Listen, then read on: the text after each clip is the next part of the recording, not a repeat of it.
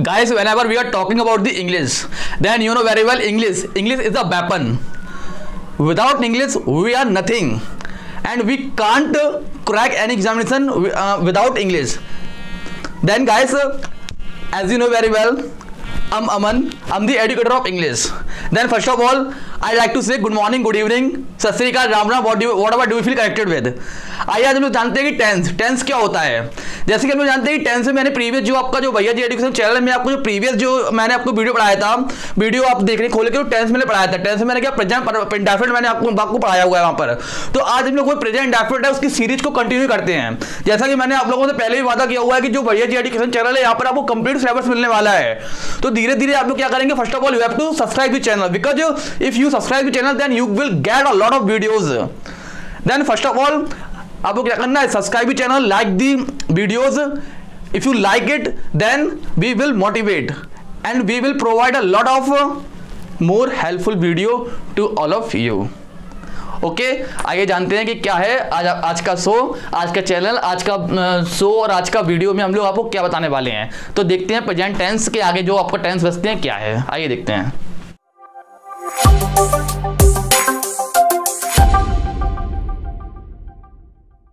आइए आप लोग देखते हैं कि प्रेजेंट कॉन्टिन्यूअस क्या होता है। तो before the teaching the present continuous मैं आपको एक क्या बताना चाहता हूँ कि पहले हमने आपको प्रेजेंट इंडेफिनिट पढ़ाया था। आइए देखते हैं कि प्रेजेंट इंडेफिनिट क्या होता है, उसको मैं आपको रिवीजन करा देता हूँ। रिवाइज के बाद हम लोग देखते हैं प्रेजेंट कॉन्टिन्यूअस क्या होता है। मैंने जैसे आपको बताया था कि प्रेजेंट इंडेफिनिट क्या होता है, जो very well present indefinite is the means of daily routine. जो भी आप काम डेली में करते हैं, जो हम लोग नेचुरल में जो होता रहता है, वो आपका क्या होता है, प्रेजेंट इंडेफिनिट। और work which is done daily अथवा रूटीन में या काम जो होना ही है। ऐसा है कि जो सीरीज में या फिर जो वीकली या फिर ईयरली, मैंने आपको जैसे बताया था प्रीवियस वीडियो में, आप लोग जाकर उसका प्रेजेंट इंडेफिनिट देखिए। तो आइए हम लोग डिस्कस करते हैं कि प्रेजेंट कॉन्टिन्यूअस क्या होता है। As you know very well guys, continuous का मतलब क्या होता है, रनिंग। तो जो भी काम रनिंग में हो रहा होता है, it is known as present continuous. इसका डेफिनेशन क्या होगा, इसकी डेफिनेशन ये होती है कि a work which is going on in front of our eyes, otherwise ऐसा काम जो हम लोग को सामने हो रहा है, जो हम लोग सुन रहे हैं, देख रहे हैं, ऐसा करंट में जो चल रहा है। जैसा कि as you know very well corona virus is going on, covid is going on. तो कोविड-19 ने क्या अभी आपको देखने को मिल रहा है कि जहां भी हम लोग देखते हैं कि वायरस चल रहा है, डेली न्यूज में देख रहे हैं कि यहाँ पर 2000 केस पर डे बढ़ रहे हैं, 3000 केस पर डे बढ़ रहे हैं, 5000 पीपल हैव बीन डाइड। कैसे, बिकॉज ऑफ द कोविड-19। तो ये क्या है आपका, ये सब आपका जो है प्रेजेंट टेंस है। प्रेजेंट का क्या है, प्रेजेंट कॉन्टिन्यूअस है। जो भी काम प्रेजेंट में हो रहा है, चल रहा है, सुन रहे हैं, देख रहे हैं, ये सब क्या है, ये सब आपका प्रेजेंट कॉन्टिन्यूअस है। जैसा कि आप लोग हमको वीडियो देख रहे हैं, आप लोग हमको देख रहे हैं, that's also is present continuous. क्यों, क्योंकि आप लोग देख रहे हैं, ऐसा काम हो रहा है। तो इसकी डेफिनेशन मैंने आपको क्या बताया कि a work which is going on, a work which is going on, a work which is going on in front of our eyes, in front of our eyes, in front of our eyes, otherwise we are listening,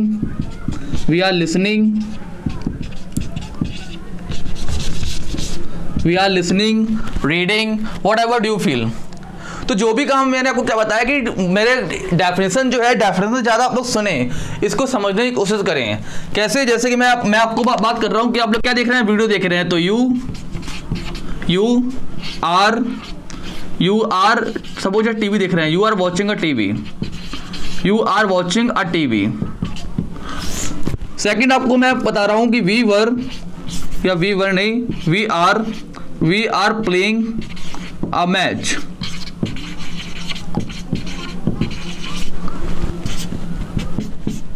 Having on the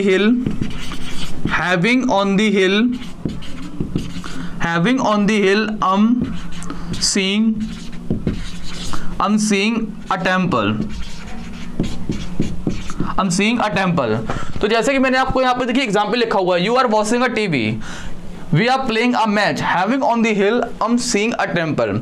तो आपको ये देखने को मिल रहा है कि ये क्या है कि you are watching a TV, आप टीवी देख रहे हैं, तो ऐसा काम आप कर रहे हैं। Having on the hill, I am seeing a temple. तो मैंने कब टेम्पल को देखा, जब मैं हिल पर चढ़ रहा था, पहाड़ी पर चढ़ते हुए मैंने क्या देखा, टेम्पल को देखा। तो जो भी काम क्या हो रहा है, प्रेजेंट में हो रहा है। क्यों? अब यहाँ पर क्या हो रहा है कि हैविंग ऑन द हिल, पहाड़ी पर चढ़ते हुए, मतलब रनिंग में जब मैंने चढ़ा तभी तो मैंने टेम्पल को देखा है। We are playing a match, otherwise your brother are playing a match, your brother is reading. तो आपको जो भी काम होता है वो क्या होता है? प्रेजेंट परफेक्ट, प्रेजेंट आपका कॉन्टिन्यूअस होता है।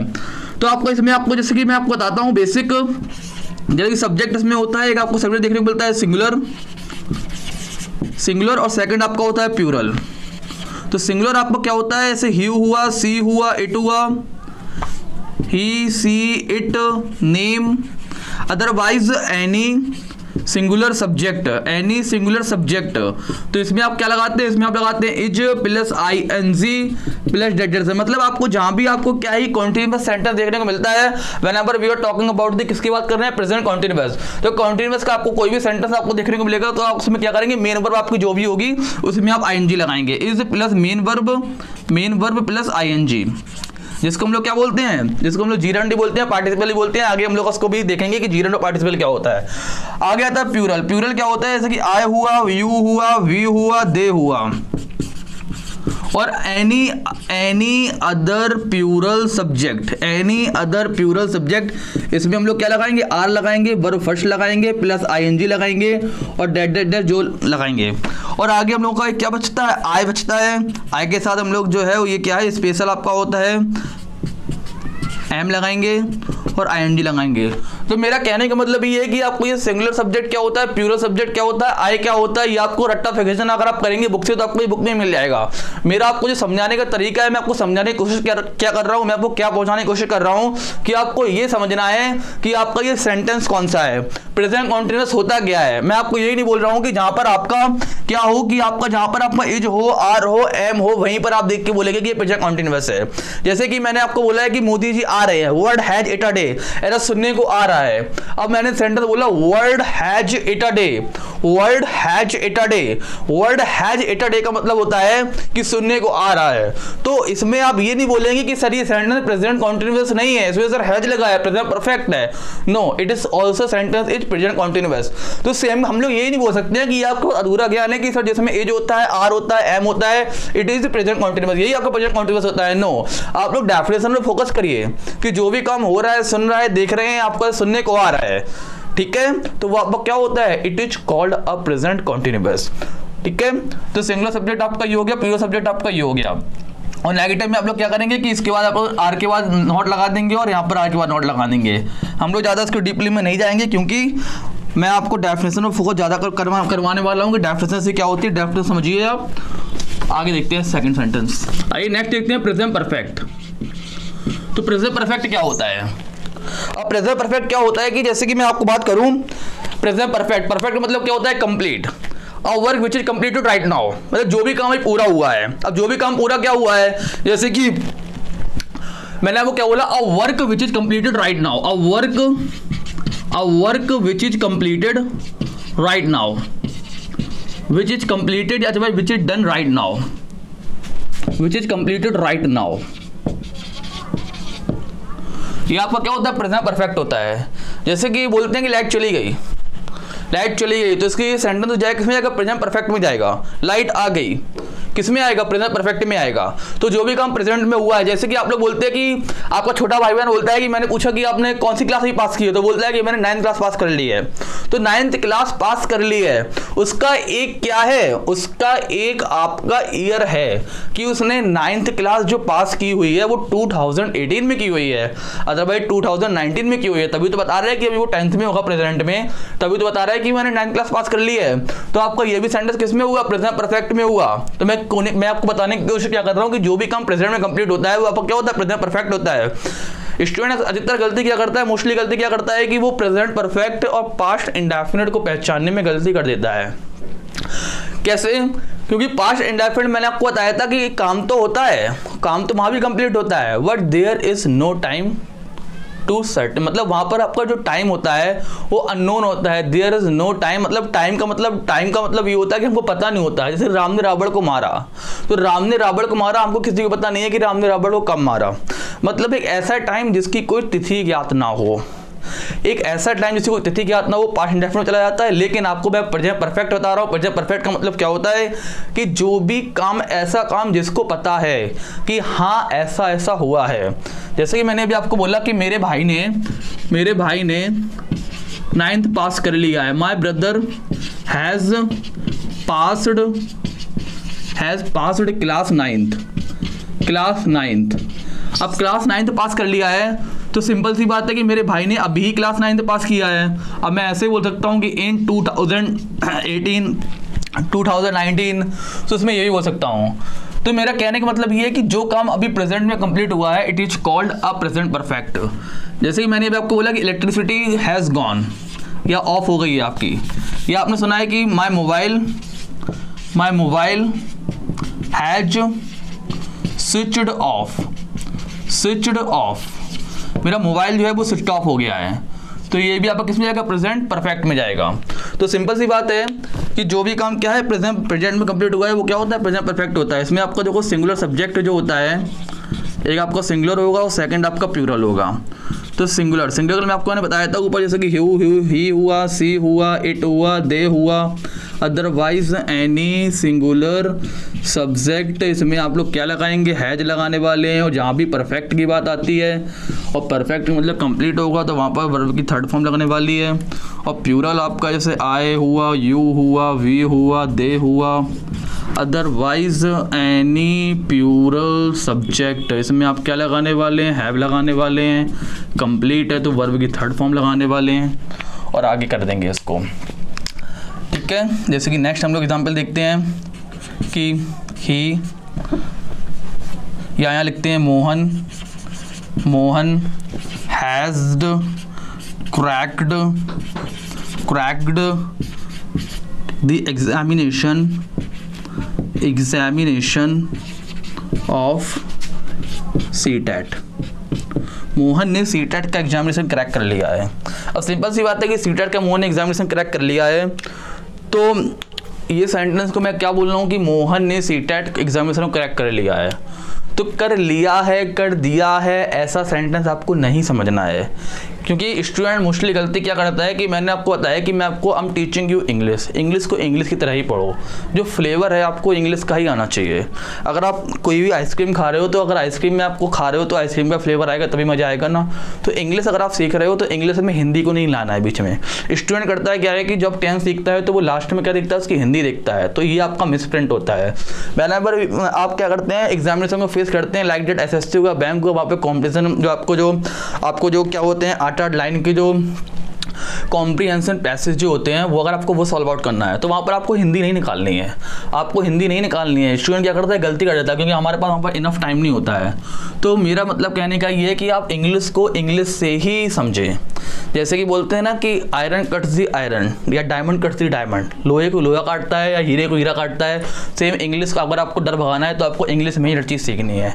अगर आप लोग बिस्कुट भी खाते हैं 5 रुपये का तो उसको पैकेट नहीं फेंकना है, पीछे उसमें क्या लिखा है, जो भी इंग्लिश लिखा है उसको आपको पढ़ना है अच्छे से। तो मेरा मतलब ये है कि Mohan has crack the examination of CTET. Mohan ने सीटेट का एग्जामिनेशन क्रैक कर लिया है। तो सिंपल सी बात है कि मोहन ने भी सीटेट का एग्जामिनेशन जो भी पास्ट वाला होगा उसने वही क्रैक कर लिया होगा, या फिर 2, 4, 5 साल पहले वाला होगा वो भी क्रैक कर लिया होगा। लेकिन उसकी सर्टिनिटी है उसकी कि उसने जो मोहन ने जो सीटेट का एग्जामिनेशन क्रैक किया है वो 2016 वाला किया है। 2016 में जो हुआ था उस वो वाला किया है या 70 वाला किया है। आपकी जो डेट है वो अननोन नहीं है। तो सिंपल सी बात है कि आपको प्रेजेंट परफेक्ट समझ में आ गया होगा। आइए हम लोग देखते हैं कि नेक्स्ट प्रेजेंट परफेक्ट कॉन्टिन्यूअस है। मैं आपको क्या कर रहा हूँ कि इंटेरोगेटिव और नेगेटिव सेंटेंस अभी नहीं पढ़ा रहा हूँ, क्योंकि मैं एक दिन क्या करने वाला हूँ कि आपकी जो है वो आपको मैराथन क्लास लेके आने वाला हूँ, जिसमें आपको कंप्लीट आपका क्या करूँगा सेंटेंस लेके आऊँगा, सब बताऊँगा उसमें। आइए देखते हैं next present perfect continuous. Next sentence की बात करते हैं प्रेजेंट परफेक्ट कॉन्टिन्यूअस। तो प्रेजेंट परफेक्ट कॉन्टिन्यूअस में क्या होता है कि देखिए इसकी डेफिनेशन जो होती है वो क्या होती है कि एक ऐसा काम जो पास्ट में हुआ है स्टार्ट और अभी भी हो रहा है। मतलब a work which is started in past, क्या बोला मैंने? A work which is started in past and now it is also going on, and it is going on now also, it is going on now also। मतलब एक ऐसा काम जो कि past में स्टार्ट हुआ और अभी भी हो रहा है। ठीक है, तो ये सेंटेंस अब क्या होता है? प्रेजेंट परफेक्ट कॉन्टिन्यूअस होता है। जैसे कि क्या बोला मैंने कि मेरे भाई ने कल रात से पढ़ाई करना स्टार्ट की और अभी भी पढ़ाई कर रहा है। तो मैंने क्या बोला कि देखिए पहले इसको क्या समझते हैं हम लोग, सिंगुलर सब्जेक्ट आपका जो होता है, सिंगुलर सब्जेक्ट। सिंगुलर सब्जेक्ट में आपका क्या आएगा? सिंगुलर सब्जेक्ट में आपको पता है कि मैं इतनी देर से बता रहा हूँ आपको, पहले भी बताया था, ही सी इट होता है, एनी सिंगुलर सब्जेक्ट होगा। सिंगुलर सब्जेक्ट होगा, इसमें क्या होगा आपका? हैज होगा। हैज होगा, इसमें क्या होगा आपका? बीन होगा, और जहाँ भी कॉन्टिन्यूअस सेंटेंस लगता है वहाँ एक्शन फर्स्ट होगा तो प्लस आईएनजी भी होगा। और नेक्स्ट आपका मैं देखता हूँ प्लूरल सब्जेक्ट। प्लूरल सब्जेक्ट क्या होता है आपका? आई हुआ, यू हुआ, वी हुआ, दे हुआ, एनी अदर प्लूरल सब्जेक्ट। इसमें आपका क्या होता है? हैव होता है, प्लस बीन होता है, प्लस एक्शन फर्स्ट होता है, प्लस आईएनजी होता है। तो आइए देखते हैं कि ये होता क्या है। तो प्रेजेंट परफेक्ट काउंटेबल, जैसे मैंने बोला कि मेरा भाई है, उसने कल रात से पढ़ाई स्टार्ट की थी और अभी भी कर रहा है, तो my brother has been reading since night. इसका मतलब क्या हुआ कि मेरे भाई ने जो पढ़ाई स्टार्ट की थी वो रात को भी की थी, अभी भी कर रहा है। माई फादर या I have been teaching since 2017। तो इसका मतलब क्या हुआ कि आप ये देख रहे हैं कि हैज बीन और हैव बीन। पहले तो मैंने आपको सिंगुलर सब्जेक्ट और प्लूरल सब्जेक्ट वाला कॉन्सेप्ट आपको समझना है कि जहाँ पर आपका सिंगुलर होगा वहाँ पर आपको क्या लगेगा? हैसियत लगेगा और हैज बीन लगेगा, और यहाँ पर आपको प्लूरल सब्जेक्ट है तो हैव बीन लगेगा। तो आपको डेफिनेशन क्या है? डेफिनेशन पर आपको ध्यान देना है कि जो आपका ऐसा काम जो पास्ट में स्टार्ट हुआ और अभी भी हो रहा है, ठीक है। जैसे कि कोई भी कंपनी है वो 1995 में स्टार्ट हुई और अभी भी चल रही है, ठीक है। जैसे कि आपने एक नाम सुना होगा HUL, Hindustan liver company, it is has been establishing since 1995 से चल रही है। Establishing मतलब हुई थी, है ना। मैंने क्या बोला कि हिंदुस्तान लीवर कंपनी है, हैज़ बीन रनिंग या हैज़ बीन वर्किंग सिंस 1995। तो इसका मतलब ये हुआ कि ऐसे सेंटेंस में क्या आपको सिंस और फॉर का भी यूज करना पड़ता है। तो सिंस और फॉर जो प्रीपोजिशन है, इट इज कॉल्ड प्रीपोजिशन। तो सिंस और फॉर क्या है कि सिंस आपको देख रहे हैं, तो since where ever we are talking about the certain time. हम लोग किसकी बात कर रहे हैं? When we have certain time, when we have certain time then we use since। uncertain time या uncertainty, इसके लिए हम लोग क्या यूज करते हैं? for, ठीक है। तो मैंने क्या बोला कि मेरा भाई कल रात से, जैसे पहले सेंटेंस में आपको लिखा है कि मेरा भाई कल रात से पढ़ रहा है, सिंपल सी बात है कि कल रात से एक सर्टिनिटी है। अब मैं बोलूँ कि मेरा भाई 4 महीने से पढ़ रहा है, मेरा भाई 4 महीने से पढ़ रहा है। अब मैं यहाँ पे क्या कर दूँ? मेरा भाई पढ़ तो रहा है बट 4 महीने से पढ़ रहा है, 4 months। बट मुझे यहाँ पर प्रीपोजिशन फिल करनी है, क्यों? क्योंकि आपका जो प्रेजेंट परफेक्ट कॉन्टिन्यूअस होता है इसमें क्या आता है आपका? सिंस और फॉर प्रीपोजिशन का भी यूज करना होगा ना, कि मेरा भाई 4 मंथ से पढ़ रहा है, तो मुझे सर्टिनिटी नहीं है कि कौन से 4 महीने से पढ़ रहा है। जनवरी, फरवरी, मार्च, अप्रैल में उसने पढ़ाई की, अदरवाइज जून, जुलाई, अगस्त, सितंबर में पढ़ाई की। कौन से 4 month? We are talking about the 4 month, but what type of 4 month we don't know about it, हम लोग नहीं जानते हैं। तो जब इसमें अनसर्टिनिटी है, whenever we are talking about the uncertainty, then we have to use preposition for। यहाँ पर सिंस 2017 से लिखा है, I have been teaching since 2017। तो सिंपल सी बात है कि आपका सिंस जो 2017 है आपका सर्टिनिटी है, सिंस 1995 सर्टिनिटी है। तो आपको सिंस और फॉर का कॉन्सेप्ट समझ में आ गया होगा। I hope it is clear you all guys. आपको समझ में आ गया होगा कि सिंस और फॉर का प्रीपोजिशन का क्या यूज होता है। एंड जब मैं आपको कभी प्रीपोजिशन पढ़ाने वाला हूँ आगे, क्योंकि अभी चैप्टर आपको चल रहा है टेंस, और टेंस आगे आपको मैं प्रीपोजिशन चैप्टर ही पढ़ाऊंगा। तो ये कॉन्सेप्ट आपको समझने चलना है, और मेन आपको जो फोकस करना है वो आपको किस पे करना है? आपको डेफिनेशन पे आपको फोकस करना है, क्योंकि आपको जो सिंगुलर सब्जेक्ट और प्लूरल सब्जेक्ट मैंने सामने लिखा है ये रट्टा फिक्सेशन वाली चीज़ें हैं, ये तो बुक में मिल जाएंगी, लेकिन डेफिनेशन जो है वो डेफिनेशन से ही आपको पेपर में आपको बहुत फायदा करने वाला है, क्योंकि एक नंबर में क्वेश्चन डायरेक्टली आ जाते हैं। ऐसे बात करते हैं यूपी टेट में भी, लास्ट टाइम यूपी टेट हुआ, सी टेट हुआ, और भी ऐसे शिक्षक भर्ती कोई भी एग्जामिनेशन हुआ, और कभी कभी तो ऐसे क्वेश्चन तो नहीं आते हैं बट 2 से 4 लाइन में क्वेश्चन है, कभी एसएससी में भी देखने को मिल जाते हैं। तो मेरा मतलब कहने का ये है कि सेंटेंस अगर आपको पढ़ रहे हैं, आपको तो कंप्लीट इंग्लिश अगर आपको पढ़नी है, अच्छे से जाननी है, छोटे भाई बहन को अच्छे से पढ़ाना है, अच्छे से चीज़ों को समझना है, इंग्लिश न्यूज़पेपर आप लोग रीड कर रहे हैं, हिंदुस्तान टाइम्स हुआ या फिर टाइम्स ऑफ इंडिया हुआ, टाइम्स ऑफ इंडिया न्यूज़पेपर में अगर आप रीड कर रहे हैं तो उसमें आपको कभी कभी क्या करते हैं वो कि हैज और हैव साइलेंट भी कर देते हैं। लेकिन हैज और हैव साइलेंट करने पर भी आपको समझना है कि कहाँ पर क्या चीज़ हो रही है। तो अगर आप लोग इसको अच्छे से पढ़ रहे हैं तो समझ में आया गया होगा आपको। गाइस आपको आज जो मैंने टेंस पढ़ाया है आज के लिए इतना ही। आपको it is a call it a day का मतलब ये है कि मैंने आपको ये बताना चाह रहा हूँ कि आज के लिए इतना काफ़ी है। और आगे हम लोग क्या करेंगे कि नेक्स्ट जो पार्ट आने वाला है आपको, उसमें आपको पास्ट बताएंगे कि पास्ट इंडेफिनिट क्या होता है, पास्ट कॉन्टिन्यूअस क्या होता है, पास्ट परफेक्ट कॉन्टिन्यूअस क्या होता है। तो आगे भी हम लोगों के साथ आप जुड़े रहिए, कंटिन्यू जुड़े रहिए, क्योंकि हमारा जो चैनल है भैया जी एजुकेशन चैनल, यहाँ पर हम लोग 0 to हीरो लेवल का कंप्लीट सिलेबस देने वाले हैं। तो आप लोग क्या करेंगे, वीडियो को देखने के बाद जो डिस्क्रिप्शन बॉक्स है वहाँ पर जाके हम प्रीवियस वाली जो वीडियो है उसकी आपको लिंक दे देंगे। और कमेंट भी आप लोग करिए, क्योंकि कमेंट करने से क्या होता है कि हमको समझ में आएगा कि आपको कितना आपको समझ में आ रहा है।